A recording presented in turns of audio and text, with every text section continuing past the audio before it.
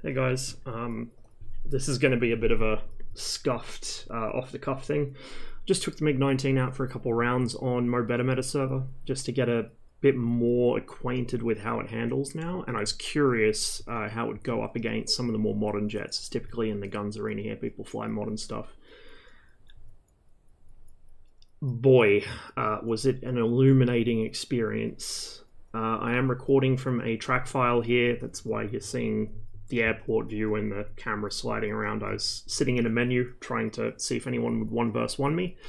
The F5 in the 1v1 slots jumped down to fight somebody else, so I eventually went into the guns arena, and I'm glad I did, because the first thing I encountered was an F-14. It was an F-14B, that is Bravo, not an F-14A, so bear that in mind as you're watching what unfolded. Now, fingers crossed the track file does actually behave itself and nothing bugs out or desyncs. It should hopefully be okay. MiG-19 track files seem to be reasonably reliable. But I don't think I've recorded from a track file off this server before, so we'll see how we go. Now, because of the way MoBetaMeta has his server set up, I am spawning with a pair of what look like R-73s. They're not, they're just smoke rounds. I'm not sure if he does that for identification for aircraft that don't have IFF, or if it's just to bring things closer to the configuration typically used in American EM charts or what, but that is what is on my wings. So spawn in, I couldn't remember the Tomcat's wingspan off the top of my head at anything other than full extension. I know full extension's what, 64 feet, so I just set it to about 15 meters, which seemed about right for a Tomcat with its wings mostly swept back, which is what I was expecting to encounter. So we're straight into the merge, just trying not to lose sight of him here. And one thing you'll notice throughout this track file is I'm referencing my airspeed a lot less than I used to, because there's not as much need. You can feel the aircraft much better now. You know generally what it's doing. You know, even without force feedback and without your arse in the seat, you can still kind of get a feel for things. There's some subtle audio cues, just the visual appearance of what the aircraft is doing, how it's moving through the air. So that makes things already much easier. I can actually keep my eyes on the opponent rather than be glancing down at my airspeed all the time. I'm actually glancing at my G meter here, my accelerometer, because I'm trying to sustain about a 7G pull. So I'm figuring if I can hold this thing as close to 800 to 900 kilometers an hour and 7G sustained as I can, my odds of actually being able to rate with or even outrate the Tomcat are quite high. So you can see I'm keeping it pretty much on 7G here. And although I'm not really winning this two-circle just yet, I'm not losing it either, so I decided to mix things up and take it vertical. Looks like it kinda caught him off guard because he took a while to react to it. But again, the Tomcat with that huge pair of stabs on the back has nose authority for days, so it is kind of risky taking one vertical. I got away with it there. I was just trying to keep away from his nose as much as possible, but I think a more aggressive pilot here would have probably got me with one or two snapshots by now, so it's not by any means easy mode. This was a difficult fight. I thought that I was dead several times here as I saw his nose pointing at me, but we did get away with it. I think I might have been just outside of his crosshair there, and I actually managed to force him into a bit of a vertical overshoot, using a lot of rudder here to bring my nose back around on him.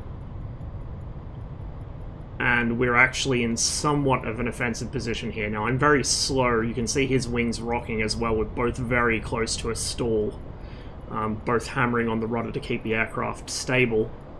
But as he comes back down to recover speed, I can slot in quite comfortably behind him. There's another aircraft in the background there. I think that was a friendly Hornet. There was a friendly Hornet and there was a hostile MiG-19. But they weren't really a factor in this first engagement. So now we're in the driver's seat. Just kind of guesstimating here. Actually, that kind of looks like a Vigan, now I look at it. I didn't even notice that guy on the scoreboard. Now, my issue here is that because we're so low, the ground clot is kind of screwing with my gunnery radar, so it's not really able to lock him very well. Here it locks him, but I just don't have the energy to follow him up in that maneuver. I managed to rudder it over in time to avoid a spin, but it does lose me a chance at a shot there. It doesn't really matter too much, I'm still in a good offensive position. But just here, because the MiG-19 has relatively slow-firing guns, I think the rate of fire is only 900 rounds a minute cyclic, and also because it carries so little ammo, I'm trying to be very careful with my shots. Normally in something with more ammo, or the Mirage, I'd be much more aggressive. I'd be firing a couple shots every few seconds just to put pressure on him.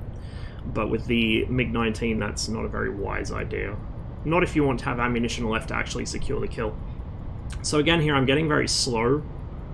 But it's not as dangerous as it used to be. You know, as long as I've got enough altitude and enough room to recover it, I can pick that speed back up by unloading and right back on this guy's tail.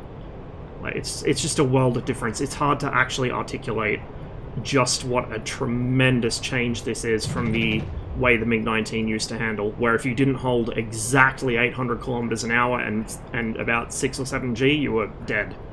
You would just stall out and die.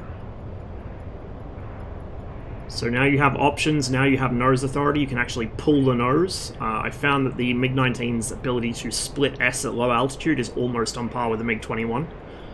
Possibly actually on par with the MiG-21, much better than the F-5 now. And that's a big thing, because before the change I was scared to take the MiG-19 into the vertical at low altitude because I knew that if I needed to avoid the ground, pulling the stick would result in nothing. The stabs would deflect, but the aircraft would just continue downwards. That is no longer the case. It points its nose quite well. I don't know if I'd say as well as the MiG-21, but quite close. And unlike the MiG-21, instead of the quite violent side-to-side shimmy you get, like the kind of Dutch roll that develops, the 19 will tend to try and slide into one side. It'll just start to kind of yaw off to one side. So you can fight it with rudder. This guy's out of fuel here, so I actually ran him out of fuel.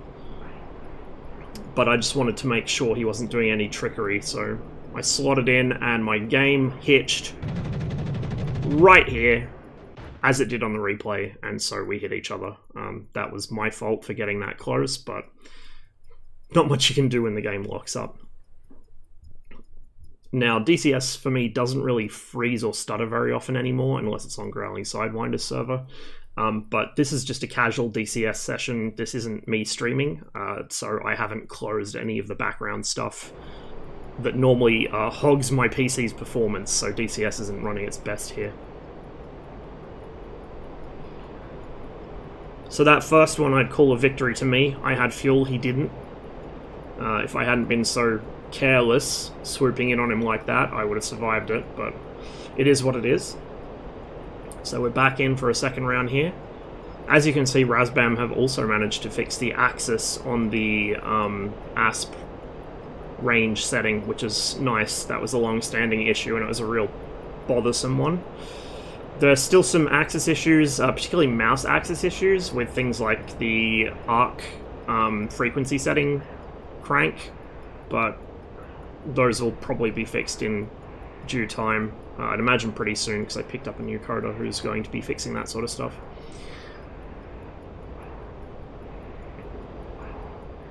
So here I don't actually set up my merge as well as I'd like, and in pretty short order I'm on the defensive.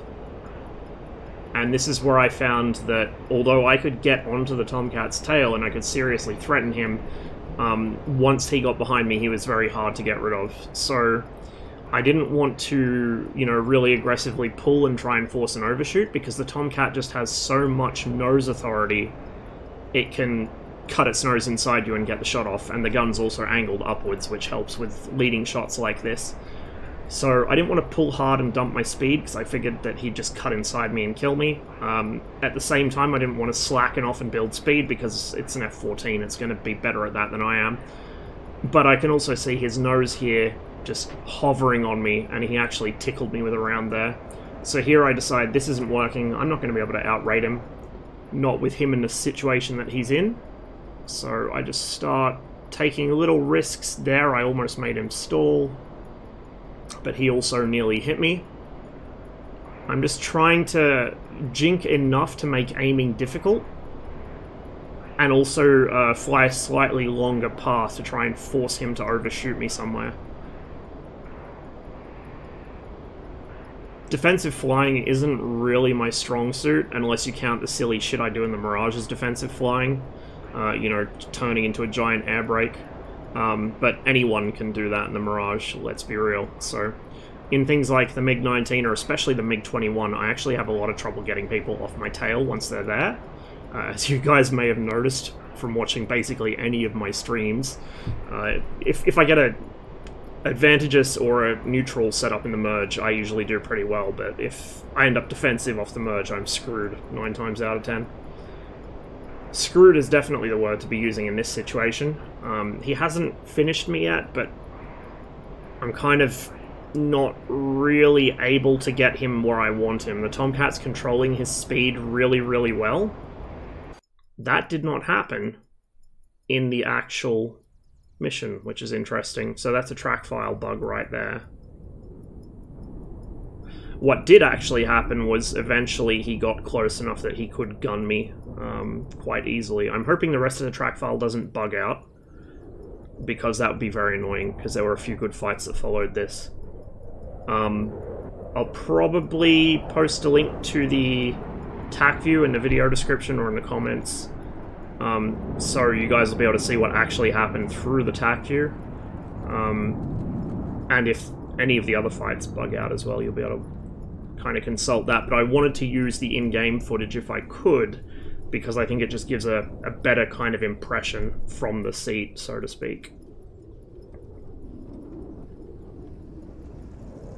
The reason the camera is whizzing around like this and I'm looking around with track IR is because I'm still flying at this point.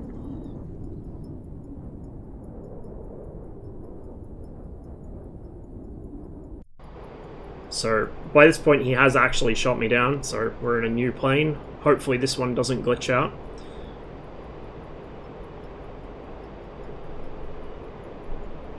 I'm not sure if Mode Better Meta does server replays like some servers do. So this is kind of all I've got, this and the TAC view. I really wish that the track file system was more reliable, or at least that more servers made their server-side tracks available, as they tend to have less errors. You can't get the cockpit view of the aircraft, but I could at least show you from like an over-the-shoulder view of the pilot. You know, I could use the F4 camera. Right there, your boy ripped an aileron. That sound of something breaking, that was me rolling too quickly at transonic speed, and I liberated myself of, I think, my left aileron from memory. I still had one on the other wing, so I decided there wasn't much point dogfighting with one aileron. I just puke out a bunch of flares and start trying to figure out how to get my smoke rockets to work, just to kind of signal to people, hey, like, I'm not a threat, don't worry about me.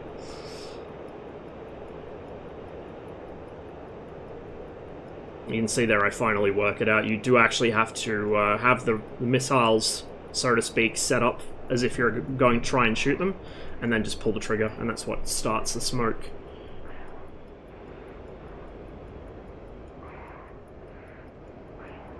Typically sketchy approach right here.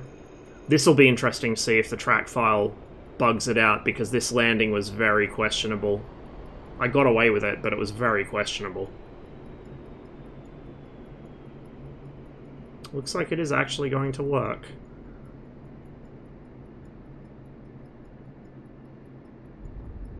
Down we go, shoot out, and then I just held the brakes because I touched down so far down the runway.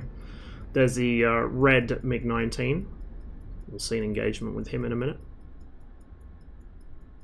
You can also see the MiG-19's engines are quite smoky from a distance until you can actually see the shape of the wings. It is possible to mistake them for F5s because of the split twin smoke trail. In the Cold War server, the only things that do that are F5s, MiG-29s, F-14As, and MiG-19s, and you tend to see more F5s than any of the others. So it's something to bear in mind. 2 smoke trails doesn't always mean hostile if you're playing on red team. Conversely, if you're on blue team, it doesn't always mean friendly either.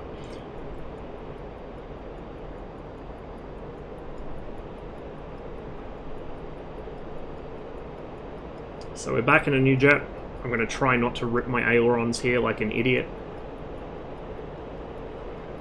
You can see the radar screen is just a solid block of returns. That's ground clutter. Now I'm actually curious. I have seen some very brief footage, as in like 3 frames of footage, of the RP5 actually being used. I think it was in a test rig or something. So I've seen kind of what the scope looks like, but I haven't seen what clutter appears as, and I do wonder if it's meant to appear as like just a solid mass, or if it would appear as processed contacts, because the way the radar displays things makes me think it might have some attributes in common with the later Soviet fighter radars, which did tend to display clutter as processed contacts.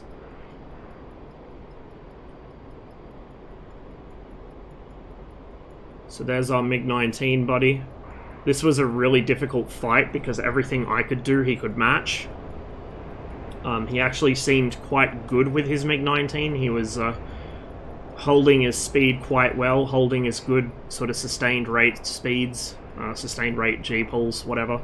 It's worth mentioning here that the way that the Americans and the Soviets charted performance is quite different. So the Americans would chart things by speed, and, you know, you'd have your EM diagrams and stuff. The Soviets would chart things like best sustained turn rates and so on, or best sustained turn speeds, rather, a little differently. So you'd have the altitude for the particular parameters, then you would have the initial airspeed, so the airspeed you enter the turn at. Well, correction, the altitude, the power setting, so afterburner, mil power, whatever. Then the airspeed you enter the turn at, so in the case of the MiG-19 at 1,000 meters, 900 kilometers an hour indicated airspeed. You then pull and hold 7G. That's why the accelerometer is next to the gun sight, I would imagine, because the actual amount of G you're holding is your performance indicator for sustaining turns, as opposed to your airspeed, which makes sense, because looking down at the ASI in a dogfight is not really ideal. After that, you have your bank angle that you would sustain that in, which was about 77 degrees from memory for the 1,000 meter sustained rate. And then you'd have your angle of attack, turn radius, and time to make that turn. So if you want to actually figure out the turn rate, you have to calculate it backwards from the turn radius, I think. Or actually, sorry, from the turn time. I'm smooth brain. I don't know how maths works. Ignore me. But yeah, like, you have to basically calculate stuff backwards. In fact, I think the turn radius wasn't even always listed. Sometimes you'd have to get that backwards too. So as you can see here, I just cannot find a way to get the advantage here. This guy's sitting right behind me, and I can kind of hold things sort of neutral, but neutral is something you want when the guy's on the other side of the circle. It's not something you want when the guy's right on your tail, because all he has to do here is just cache his chips like that. Thankfully, in that case, he missed, but it did scare me into starting to make some more intense maneuvers here, and that cost me right here as I cross in front of his nose. Interestingly, the track file didn't register the hit, but that was indeed a hit. He shot my wing off. He stitched a line of 30mm right across my aircraft from one wing to the other.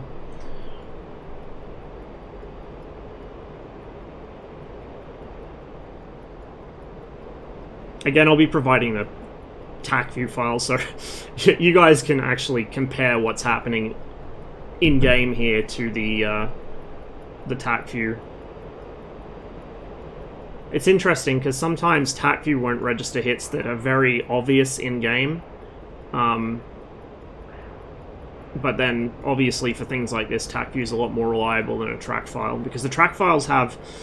It's almost like INS drift over time, because they're actually recording telemetry every so many...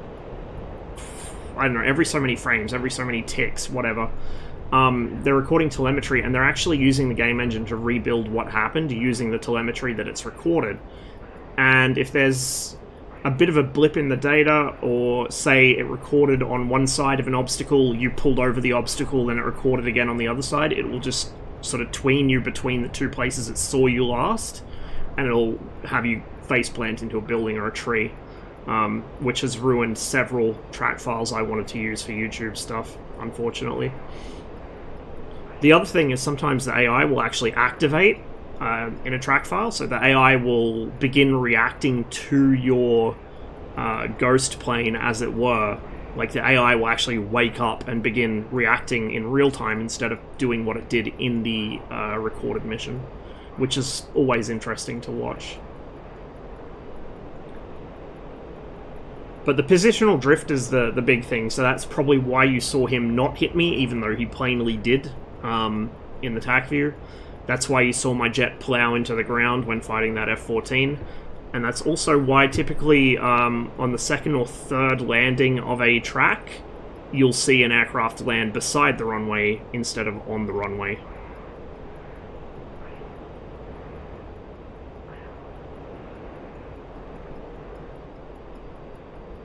I believe that that issue is common to most, if not all, flight simulators with a track system. In fact, I think that's why some of the IL-2 guys, the original IL-2 guys, tend to try and synchronize recordings between everyone involved in a mission, and they constantly start and stop recording, so it's in little chunks. Which is a good idea, but you need several people to do it. That was a nice little kill there. Now, actually, in-game, I didn't see his wing come off.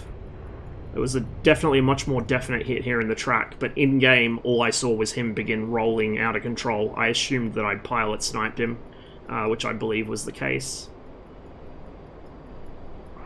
I see here that the enemy MiG-19's on my buddy Hornet, so I decided to go help him out. It's probably the best chance I'm going to have to kill this MiG-19 is when he's distracted by somebody else.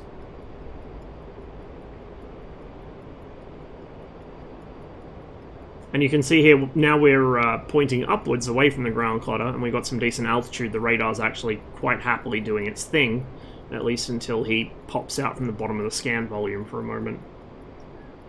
Here I realize he's going to try and force me past him with some rolls, so I lock or cage the reticle, and right there, he tries to force the overshoot, but I was waiting for it, so we just stitched some guns through him to finish him off.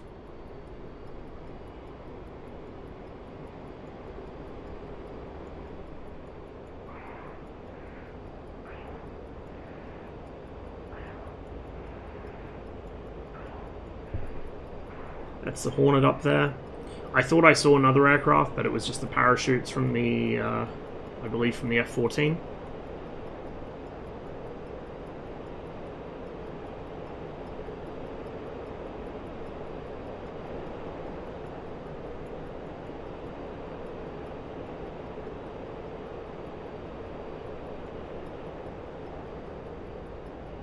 I'm not sure where to expect the enemy from. I got kind of disorientated as to which spawn point was mine and which is theirs. Meta has it set up the reverse of what it is on Just Dogfight.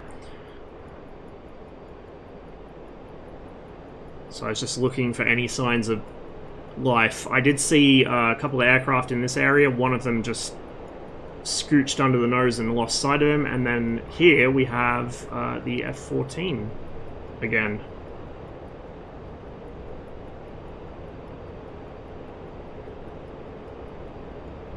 His wings are all the way back, so he's hauling ass. Again, because we got some altitude, you can see the radar is actually picking him up. The track radar has a much shorter range than the search radar. I think it's only about 4 kilometers, even less if it's in low altitude mode. So It's not quite as severely affected by pointing the nose at the ground, but you will have issues trying to engage a target that's either very low or between you and the ground if you're not high enough up. The 18's joining in the fight here. The 14 may have actually been maneuvering in respect to him to begin with rather than me, but any opportunity to get into a Tomcat's face with the MiG-19 is a good opportunity, so I decide to continue the fight and help my F-18 buddy out. Other MiG-19's crossed my nose there. He's looking for the Hornet. I decide to stick with the Tomcat since the Hornet's broken off for now. Bit of a swing there. I don't know if I hit him. We'll see in the TAC view. It looked like a pretty solid burst, but he may have just kind of squeezed between them. The Tomcat's a big plane, but like I said, the NR-30 has quite a slow fire rate for an aircraft gun. You know, 900 rounds a minute is quite fast for a small arm, like an infantry small arm, but it is really not very fast for something in the air.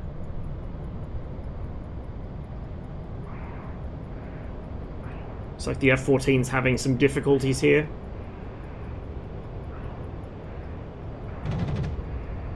You can see me caching my chips here to try and get a shot inside his circle. I can't quite keep up with him in these turns, but he can't force me to overshoot or spit me out the back either. So I'm just waiting for my opportunity here. And you can also see, as I was saying before, the amount of nose authority that plane has because of those massive stabs. It just kicks its nose up, and before you know it, it's above you. So it's something to be mindful of when you're engaging F-14s, in any aircraft, not just the MiG-19, is if they feel the need to, they can transition from a very nice sustained turn to suddenly bunting the nose upwards and disappearing above your head faster than you can react. There aren't many aircraft in the game that will follow that maneuver without some sort of preparation. Even something like the Su-27, you need to pull the fly-by-wire in time to follow it. So I'm just looking for a chance here, looking for an angle. I feel like I'm about to get one, so I'm sticking with it. Although again, because we're so low, the radar's having some trouble. It does finally pick him up here, but again, he forces a bit of an overshoot. I kind of recovered. I actually almost spun there. I slammed the brakes so hard I nearly sent myself into the ground. It looked like the F-14 was going down. He was certainly not in a position to really threaten me anymore, and the MiG-19 was harassing my teammates, so I decided to switch targets, go up after this guy instead. Because I was already quite slow, I can't carry through the vertical, but I don't need to, because by the time I stall out, he's already coming back down as well.